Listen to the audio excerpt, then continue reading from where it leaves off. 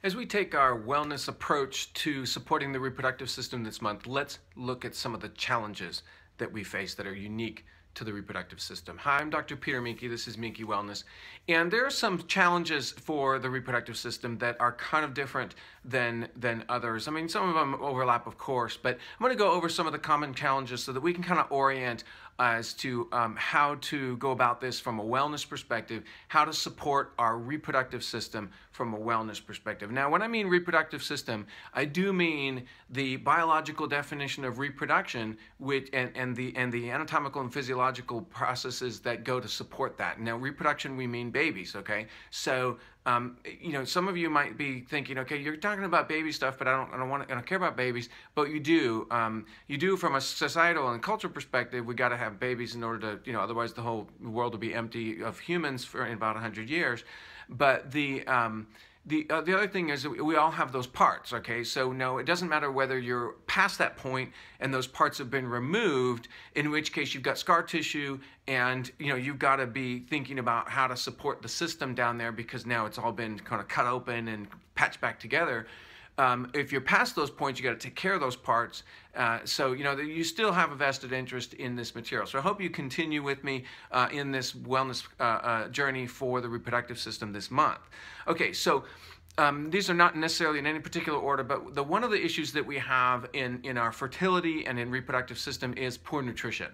And some studies have been done that the poorer the nutrition, the worse the fertility, okay? So you can't produce your hormones properly, you can't produce the eggs and the sperm properly. The worst sperm counts are among people who have the worst diets, okay? So there's a connection between our diet and the quality of our fertility. Now, I'm going to put that into if you know, you're going to feel better in general if you have a better diet. So that those things go hand in hand.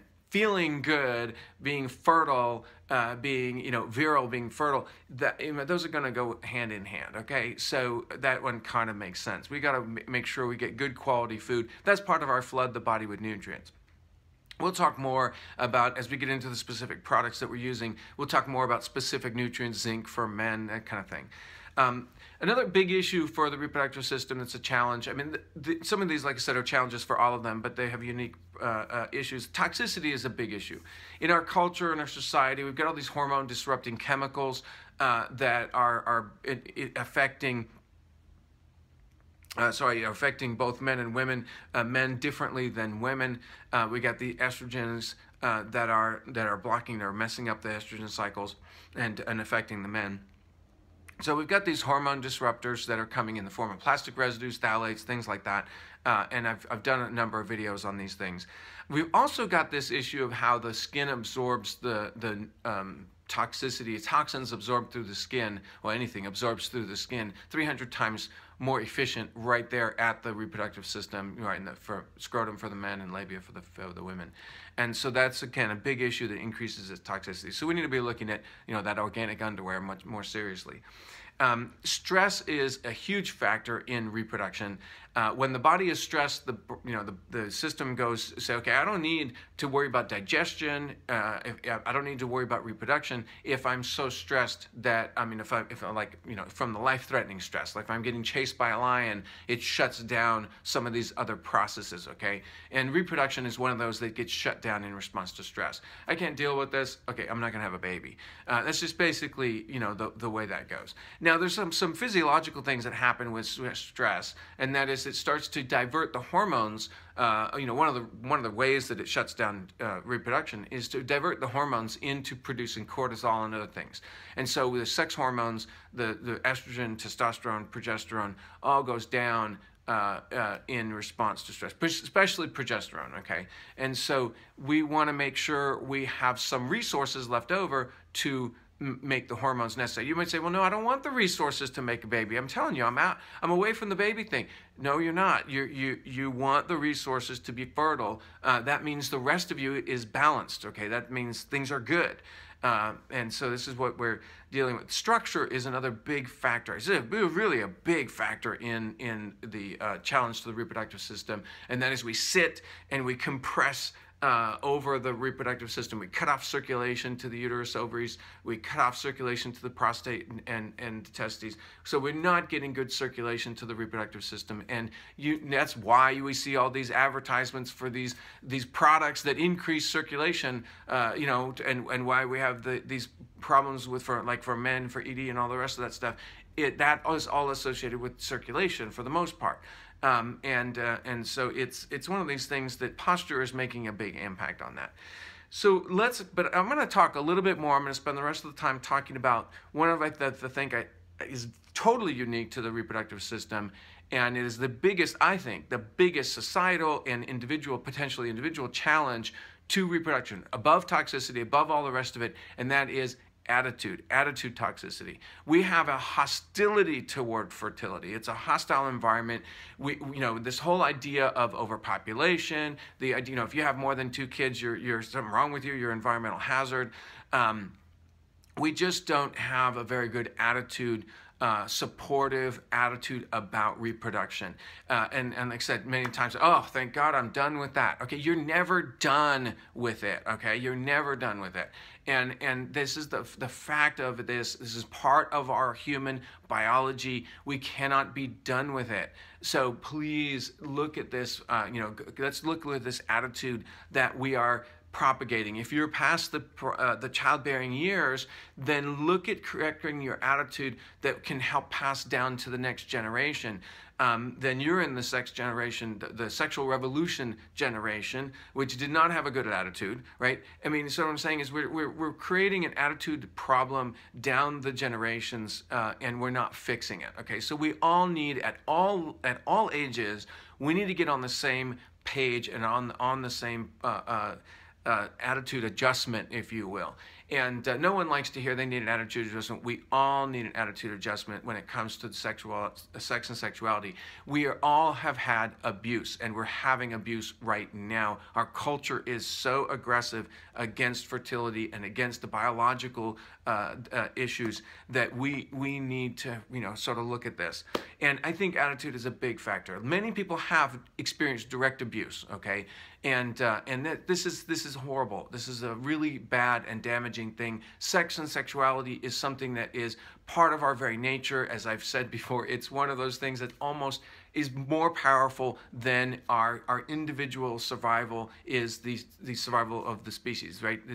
It's amazing and beautiful, and it's something that forces us to be outside of ourselves. It's the only thing in the wellness category that forces us to be outside of you cannot reproduce on your own. We're not asexual. We're not clonal.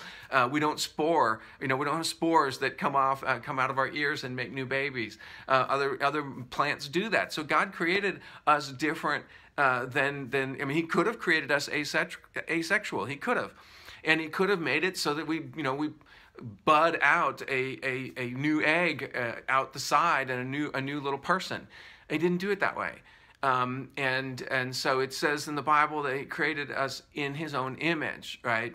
And that would be that we reproduce by joining together. We're more when we come together in male and female. And so if you look at God as a Trinity, God the Father, God the Son, God the Holy Spirit, He's never alone. He's not alone. He didn't want us to be alone. We're not meant to be alone in this. And this is the sexuality and reproduction is one of those that absolutely highlights that element of not wanting, cannot be alone. And this goes so against our American culture of rugged individualism. I'm going to do it on my own. I'm going to build my own business. I'm going to be my own man. I'm going to be my own. Well, we can't. In the area of reproduction, it doesn't work. And so this idea of being alone actually turns into a reproductive selfishness, a sexual selfishness.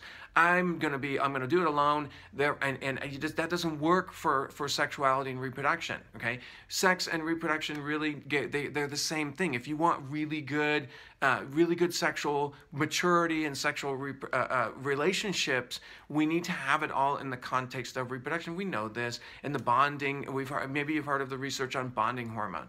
The more sexual partners you have, the lower the bonding hormone, okay? And so in order to have really good, healthy sexual relationships, we should be monogamous. We should have one partner for our whole life. And this is not just me talking as a Catholic. This is science that shows this. And so it's one of these things that we need to look at our attitude about sex and sexuality and take a more mature look at it.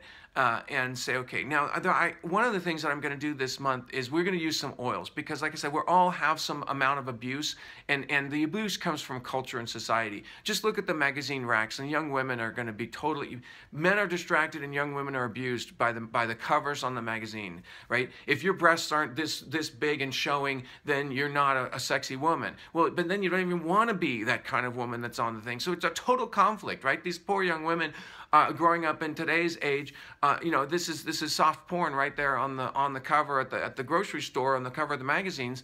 And what's a teen girl supposed to think? She doesn't have that. I mean, it's like, and she may never have that, so therefore she can't be sexy. But then again, if she really looks at it, she didn't want that. That's all sleazy. So it's just a totally conflicted message, and we very little that is being done to combat that message. Poor young men. I mean, it's like, you can't get visually assaulted. Men are visually stimulated. Women are emotionally stimulated. We'll talk about that. But we can't even, go anywhere without that constant visual assault. And the idea of modesty is now out the window completely, right? And so it's we are being assaulted individually and culturally being assaulted. So we definitely need help, and that help is going to come in a variety of different ways. This month, like I said, if we can join me I'm trying not to be, hopefully you're not feeling judged and that this guy's so judgmental about all this stuff. I'm taking a wellness and biological approach. So if you'll just join me and let's try to keep our hackles down and talk about how much we can do in terms of together, how we can try to get our attitudes together that line up consistently with our biology and with the individual and cultural benefit of how we do this reproduction thing. But let's look at this from a standpoint of how much we have to overcome.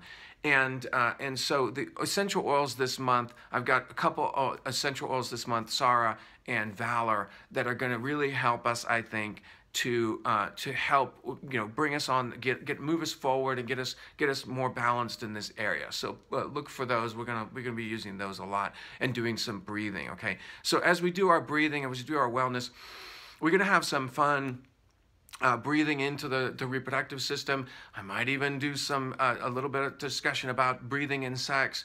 We're talking about, I'm not trying to get too personal, but the fact is, I think people aren't really taking advantage of the full resources available as they come to the process of the reproductive benefit. Now, sex, like I said, reproduction has sex and is babies and bonding. Sex is babies and bonding. We don't have very many times when we can even have a baby, so most of the time it's for bonding.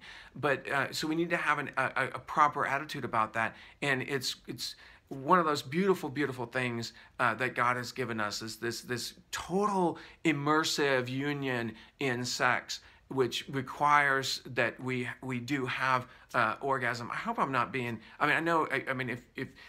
If people don't want to talk about these things, but I'm willing to talk about this. But hang in there with me, and we'll go through some of these things this month. And I know my viewing is probably going to go way down for the conservative people who are watching, because it's like, oh man, I don't talk about all that stuff. But it's worth talking about, and people don't. And the only time you ever get any information is you have to go to some weird Eastern thing, or you have to go to some, and all of a sudden it's like, well, I don't want to go there. Okay. I know I'm kind of all over the map on this video, but these are some of the big challenges that are happening that we don't talk about. Sex and sexuality and reproduction. We don't talk about it, and we need to start talking about it in a more wellness and mature way. And I think if we did that, everyone would have a more ordered kind of relationship with sex and sexuality. Okay, so this month is all about sex and sexuality and reproduction. And we're going to keep the reproductive organs healthy. Yes, that is absolutely part of it. And we'll be talking about the supplements and how we're going to go forward with that. But we're also going to do some attitude checks and use the oils and help us to really have a healthy, really healthy attitude societal about all this. Okay? Happy wellness, one day at a time. We'll see you tomorrow.